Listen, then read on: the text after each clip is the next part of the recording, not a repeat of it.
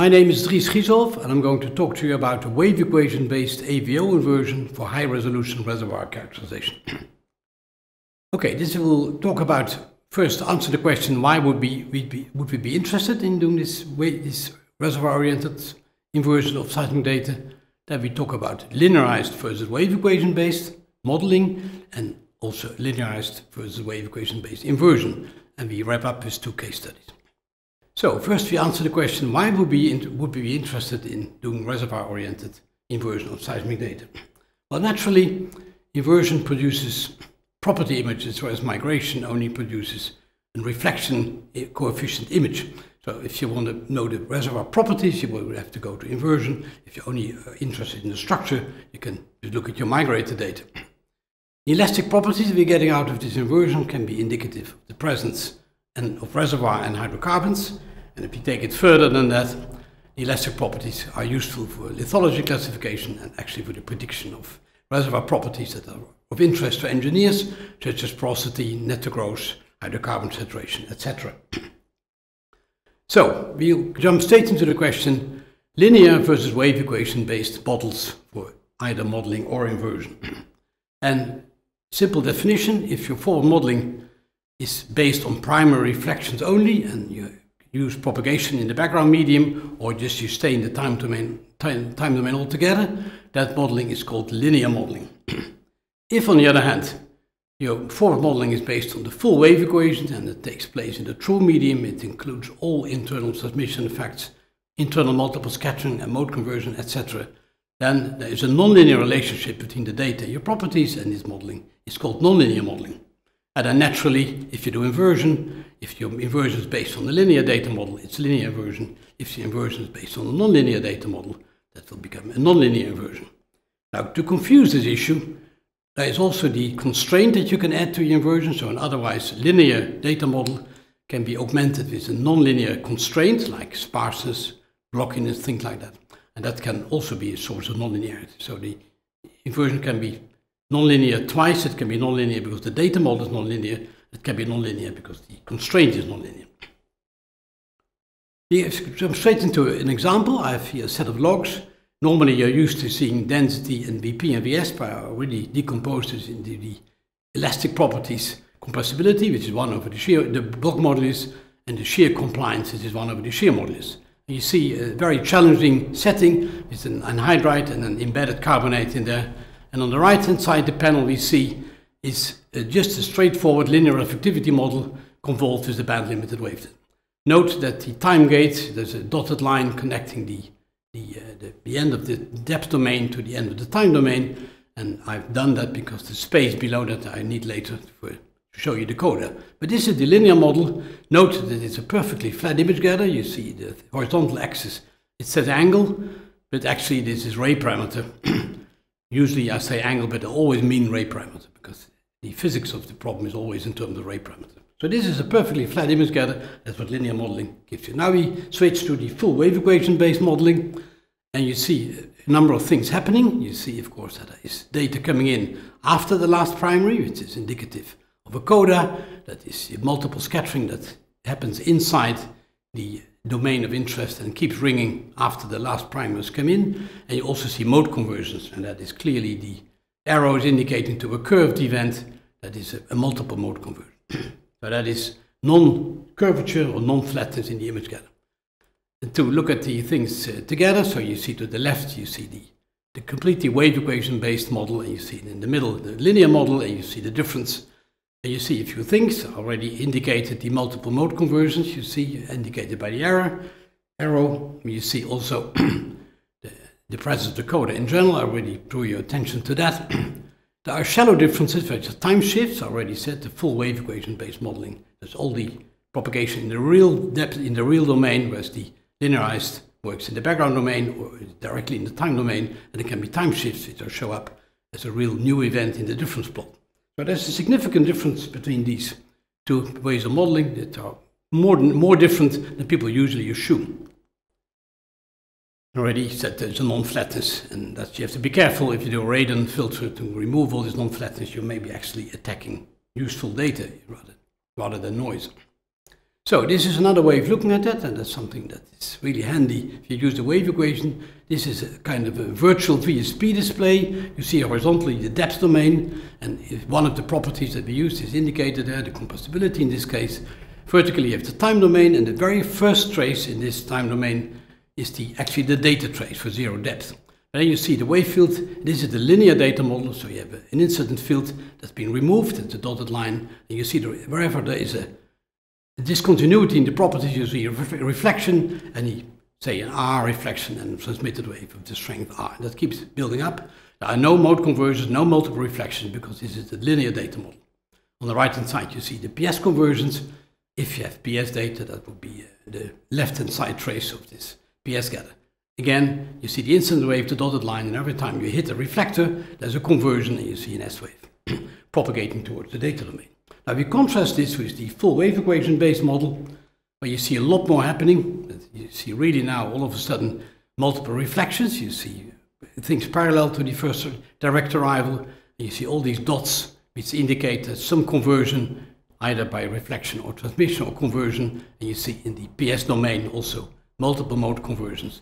And you could actually track these events. You could draw lines along the incident field, P reflection, S transmission, etc. And you can really sort of see what there is in your data. And if you toggle between these two displays, you look at the PP data, the left-hand side trace. This was the linear modeling, and this is the full wave equation based modeling. You see a big difference. And if you do your normal linear inversion, you ignore this difference. Now, the proof of the pudding is always in the eating, so we looked at inversion based on these two models. We've got the same data set, which is the full wave equation based data set that's been representative for reality. And now we have a simple inversion based on the linear data model, and that's even a damped inversion, no sparseness or anything. You see the result in the wiggly line, you see the model in the background, and you see the bullet points say that the data is not fully explained, so the coda is not explained at all. There's still curvature in there that's not explained, and the result is clearly band limited. You see that the inversion result is wiggly and it doesn't have the angularity of the real model. Now we can go a step further and we say we bring in a nonlinear constraint. So we go from still a linear data model, we go to sparse spike inversion. So now you see that the sharpness of the image has improved. Still the data has not been fully explained, but you see clearly an increase in bandwidth due to the extra constraint. But the target, this carbonate layer embedded in the anhydride, is still quantitatively not fully resolved. Finally, we go for the wave equation based inversion, where you really solve the full wave equation, and now you see you get a very good match of the quantitative match. The carbonate is fully recovered, the data is fully explained, and the result is really broadband. And that's because it's FWRS, full waveform inversion, reservoir oriented, that's what it stands for. It's really broadband because of the nonlinear relationship between the data and the properties. Now we have two case studies to wrap this up. I have two case studies for you, rather extreme cases. The first is from the North Sea, 4 kilometers deep in the Carboniferous, with only a maximum offset of 3,000 meters. PSDM data, pre-stacked PSDM data as input, and only a single well to calibrate and provide a background for a whole area of 180 square kilometers. This is the data, so the PSDM data, it is the stack, not of course the input to the inversion. And you see the base very weakly below this bright event, you see the base permanent conformity, and against that you see some amplitudes, and that's highlighted by the arrows here. You see some maybe amplitude anomalies. It's not very clear whether they're amplitude anomalies or not, because they don't stand out, and this is clearly a reflectivity-based, acoustic impedance-based display. Now we invert this, so we went to the wave equation-based inversion, and we inverted the data, and I displayed it next. And now you see that all of a sudden there's these red blobs. They're really sort of high compressibility, means they're really porous and or hydrocarbon-filled reservoir. If you toggle, you see in the amplitude display of the migration, it doesn't really stand out. If you go to the wave equation-based inversion, things really stand out. Now you try to explain that, and here's a display that gives you the acoustic impedance as a function. That's the red curve. To the left, 0 means it's all gas and no water. To the right, 1 means all water and no gas. And if you have the relative acoustic impedance, you see the equation there as a function of water saturation. And on top of the blue line, the curve is the compressibility parameter that we use in the full wave equation-based inversion. also in dimensionless against the background of water. And you see that the compressibility is 3 times more sensitive to hydrocarbons than the usual acoustic impedance. That explains why we saw in the compressibility display, we saw these high porous hydrocarbon-filled areas stand out so well. And already pointed out, the compressibility is much more sensitive to changes in pore-fill than acoustic impedance. Now here you see the same display. You see indeed the arrows indicating the high compressibility, probably gas-filled reservoir. You see the gas-water contact. It's roughly in agreement with the gas-water. To the left it certainly is. To the right, I draw your attention to the fact I only had one well to calibrate provide the background, which means that away from the well your depth, it's all in depth, may not be perfect. But then we have, of course, the wells, blind tests were drilled after the inversion. You see the 2 well tracks, and now I give you the logs. These are the gamma ray, and if you look at first concentrated on the one on the left, you see exactly where this bright spot is. You see a low gamma ray, which was confirmed to be a gas-filled sand. Spot on where that right blob is. Whereas on the seismic, it didn't stand out at all. To the right, it's depth-wise not perfect, but very strong indication. If you look at the gamma ray, low gamma ray, wherever this well track almost clips the bright amplitude, you see a low gamma ray, which is indicative of sand, which was confirmed gas barren. I have another extreme case study for you, which is the Sleipner CO2 storage project, where we attempted quantitative estimation of the amount of CO2 injected, which is of course important, because if you know what you inject, but you don't find it back in the inversion, it means something has leaked. And we applied this as many vintages. We applied this inversion to the 2008 vintage, and we tried to estimate the quantitative amount of CO2 in place.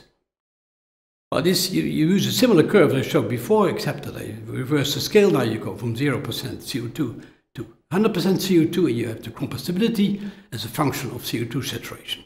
You have to assume a density with the CO2. It's a bit difficult because it's close to the triple point, but this is an average value that you row of 600 kilogram per cubic meter. And you see on the top of the box, you see the porosity, the depth of the target, etc. So this is the way to translate compressibility predictions from inversion to actually amounts of CO2 injected. This is the 3 pictures you see. On the left, you see roughly the background that we used from seismic. The seismic amplitudes give you a rough contour of where the CO2 plume is. And in the CO2 plume, we used another background because we knew the gas injection will give a much softer compressibility and hydrocarbon and shear modulus. In the middle, we see the inversion result, where some of the red spots really standing out. And then you have to apply a cutoff, and you extract the geobody, which is the green on the right, which is now the CO2 all above a certain cutoff. And that all you have to do is now sum the pixels of that geobody and apply your conversion curve that takes you from compressibility to amount of CO2 injected, and you have the total volume of CO2. Now if you see that here we have we use the invert compressibilities inside the plume, inside the cutoff, it's the geobody, and we use the saturation from the curve, and we now calculate that the total amount of CO2 injected is 12 megatons. This of course can be compared directly with what we know, because at the date of the 2008 survey, we knew there was 11 megatons injected, so we think that quantitatively that's a very, very good agreement. Now, we could play this game for CO2. You can, of course, play it also for hydrocarbons in a reservoir. So this workflow that I described is really ideally suited to get the hydrocarbon reserve in a reservoir when you know the gas-filled or oil-filled, and that should lead, of course, to good field development plans and investment decisions. I finished with a few remarks on resolution of this method. It's a nonlinear relationship between the data and the properties. I already mentioned that. This full waveform inversion reservoir oriented can give a wider spatial bandwidth than what you would expect on the basis of the seismic data. It's sometimes very difficult for geophysicists to grasp that, but this nonlinear relationship is really essential to explain this wider bandwidth. We can actually fill the gap between the background that we use and the bandwidth of the data. So the FWRS full waveform based technique will fill that gap, the bandwidth gap. And on really good data and on synthetic data, it will even update your DC. It will actually update the background. So you're not dependent on the background at all anymore.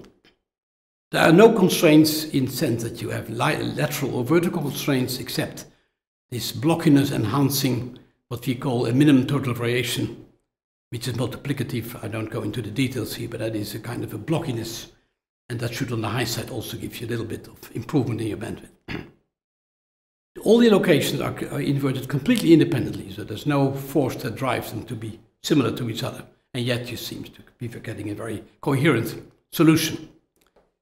Finally, the acknowledgement. I showed you two data sets. The Wingate data was given to us by Wintershall, and the Sleipner data was made available by Statoil and TNO.